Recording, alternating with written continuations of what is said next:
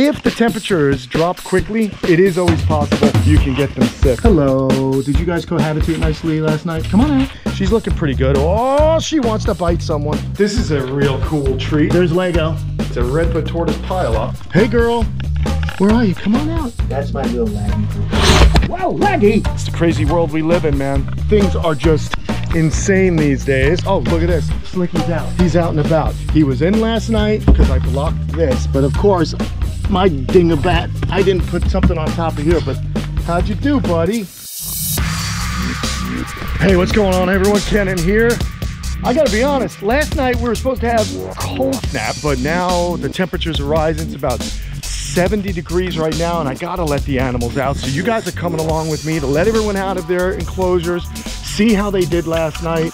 I got so nervous around 12:30 I woke up, and I just was walking around outside just to make sure that the animals were okay.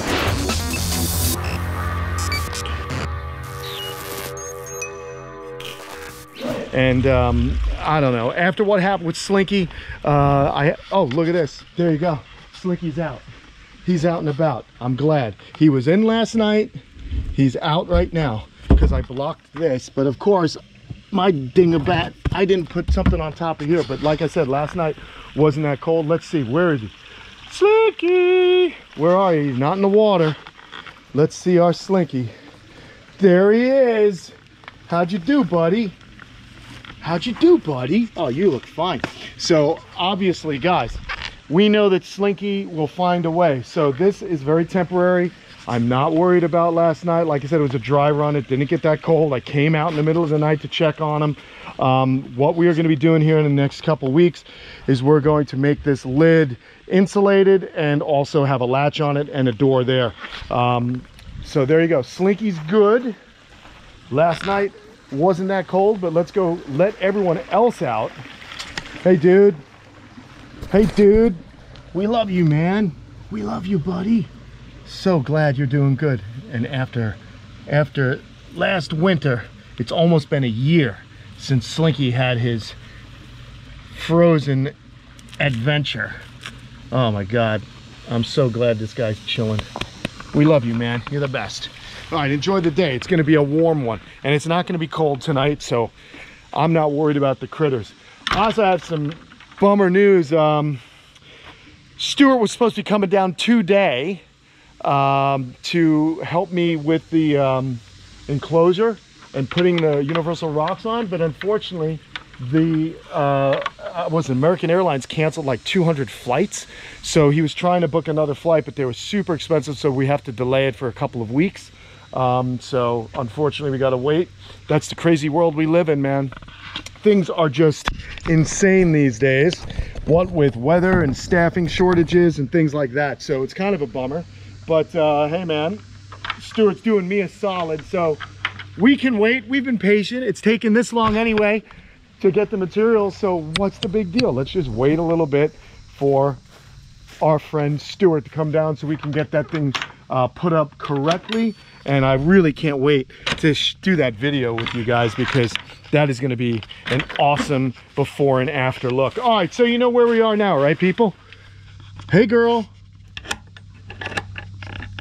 where are you? Come on out. Come on out, precious. There's my girl, Lagatha. Come on, baby. Oh yeah, that's my Lagatha. That's my little laggy. Wow, laggy! I want to feel the heater. Yeah, there's heat in there. Good. All right, there she is. Come on, babe. Come on out.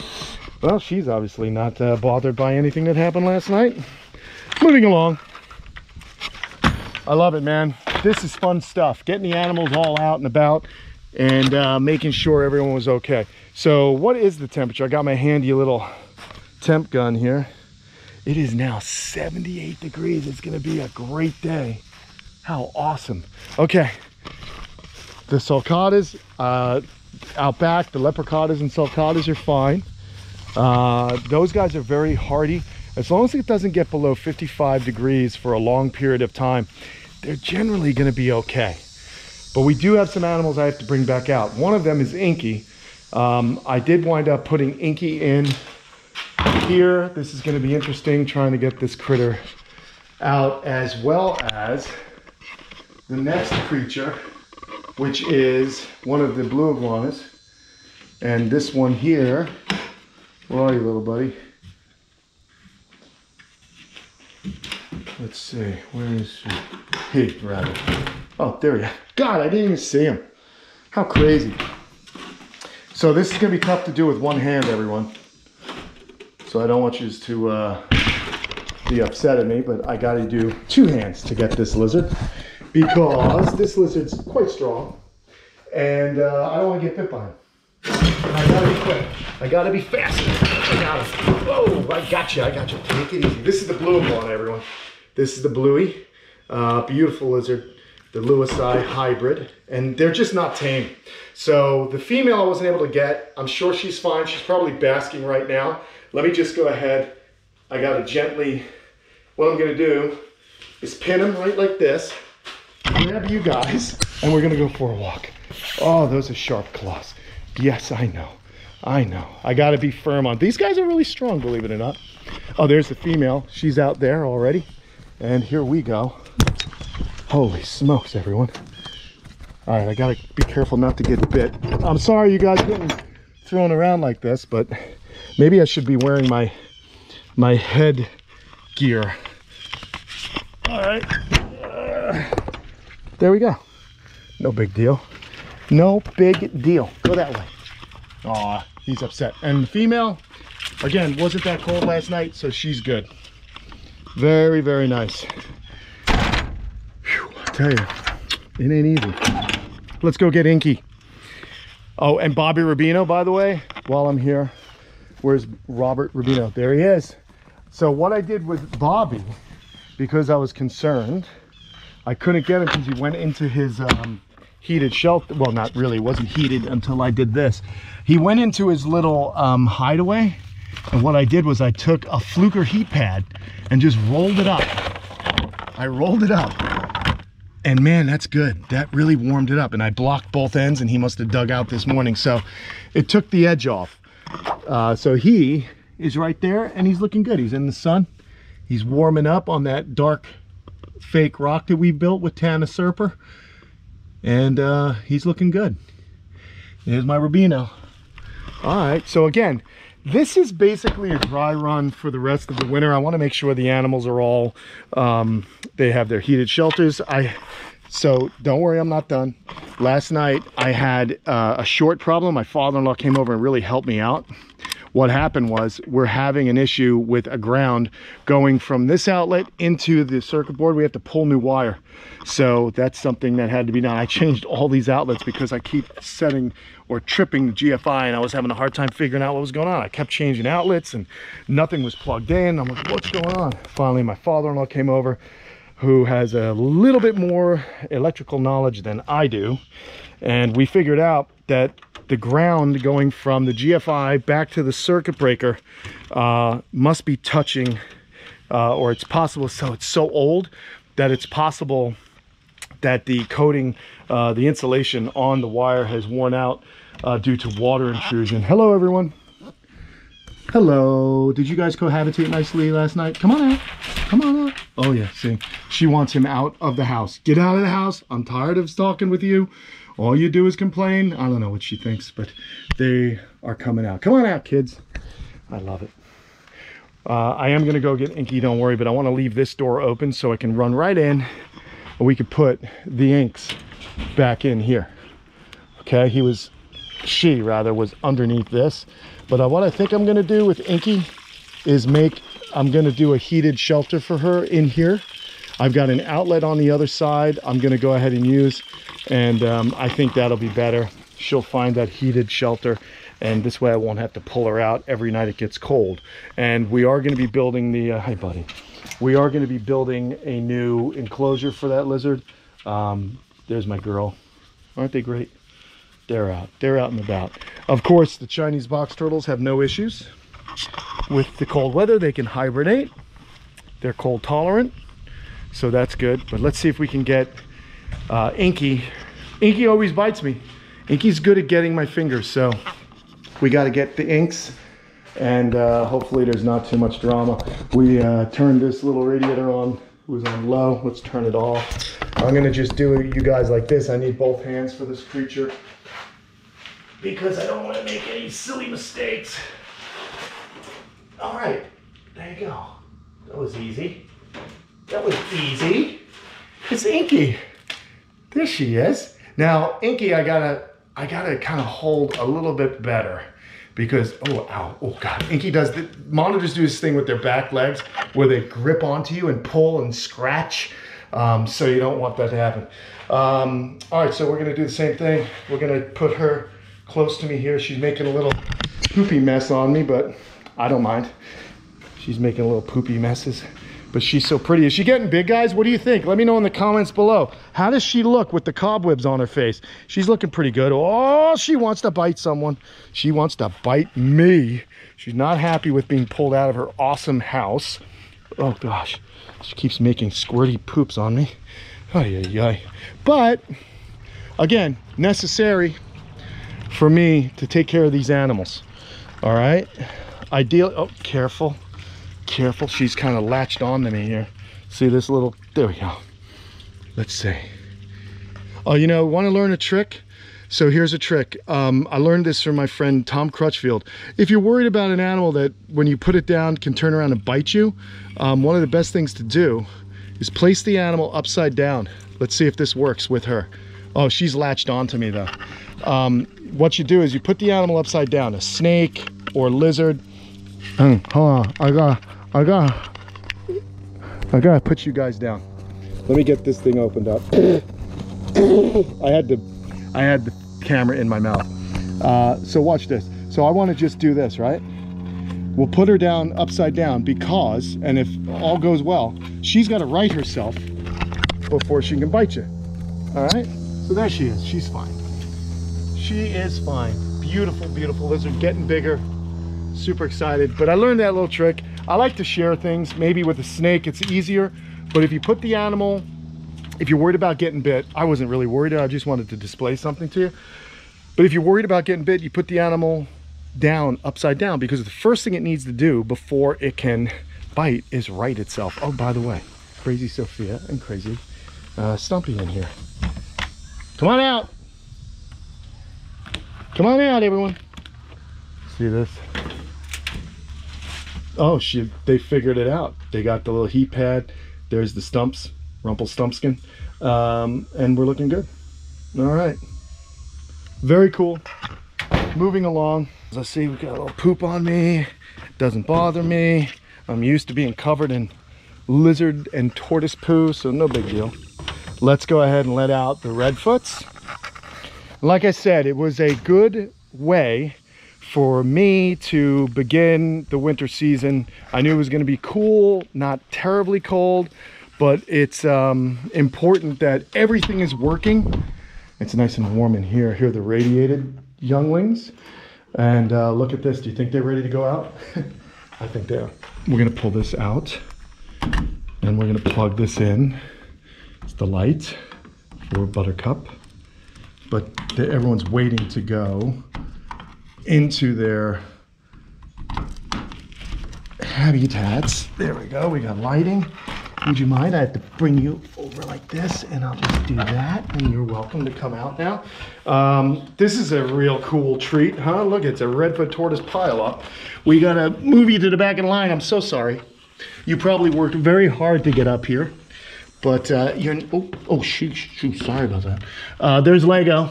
I love Lego. We'll just keep Lego right there. And then we'll open Sesame. Here we go. Ooh, excuse me, pardon me. Excuse me, pardon me. I'll help you out. Oh, these tortoises sure are heavy. Oh no, don't move. Okay, now what we're gonna have happen is a mass exodus, which means these tortoises are gonna get out and get into some sunshine. Get to it, kids. All right, we'll let them do it themselves, okay? I'm not gonna stay here and watch them. There's Buttercup, she's looking good. The princess, I'll shut this door, keep the heat in. Where are we going next? Let's see. That's nice. There is Pink's. Her little shelter was working perfectly. She's out sunbathing now. No issues for her. We cleaned out and made ready the cherry head enclosure. They were all in last night. They're probably still in right now. We'll have a look-see, check on everybody here. There they are. We're using a Stansfield heat mat for them with a thermostat. So I doubt that, yeah, it didn't even get cold enough to turn on the heat mat. If you can see, the temperature is almost 73 degrees. So that's perfect overnight temps. So it held that temperature. So there's no drama there. Good. Things are working. I like that. Now, in the case of a deep freeze, you guys will see as the winter drags on, we usually get those deep freezes come December, January, February, and that's usually a couple of nights. But those kind of nights can be a pain in the neck. So when I do that, I have a different process. Check it out. The tortoises are out and about. Very good. I made sure they were all in. The tortoises never move out when it's dark. So I get them in before dark. They bed down in their house. The big galops, these two, Socrates and Darwin, they never really come out until it's daylight. And as you can see, everybody did a good job. So good stuff from these two. And we did have a broken thermostat, so I went ahead and just wired in the lighting, plugged the lighting in directly, and there it is. It's working good. I can feel the heat in there. So they've got a warm place to overnight, and it's perfect. So this is what you have to do when you live in South Florida. I've said it before, you guys are laughing about the temps, because I know, I'm from New York, I know that this is not cold. But with some of these reptiles, if the temperatures drop quickly, it is always possible you can get them sick. So who do you think's in here? It's my radiated tortoises. So I'm just gonna go ahead, open this up for them so that they can come on out. Hey kids, oh, you're a little crowded in there. Come on out, get a drink. There is of course 8 of them, and they're gonna head on out. But let's move to our final group of critters that we had to make sure we're okay. And that is the sulcatas over here. We made these new heat barriers. I'm glad I was able to get things done. It was a little cool, not deathly cool, just cool. But it was a dry run. So what did we learn? Hey, there's one of the ladies, she's out already. Well, I learned that I now need to make sure Slinky's hide is dialed, which is what I'm gonna get on. We're gonna start building that thing. Come on kids, come on out.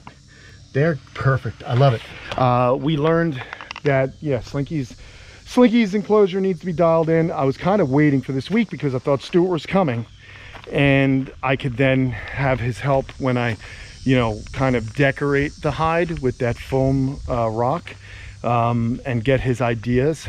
But it looks like I'm gonna have to do the bones of the operation before he gets here. We need a door, we need a working lid, and I think that's gonna be of the utmost importance here in the next few days. So that's what I'm gonna do. I'm gonna open the gate. That's what I'm doing. Opening the gate.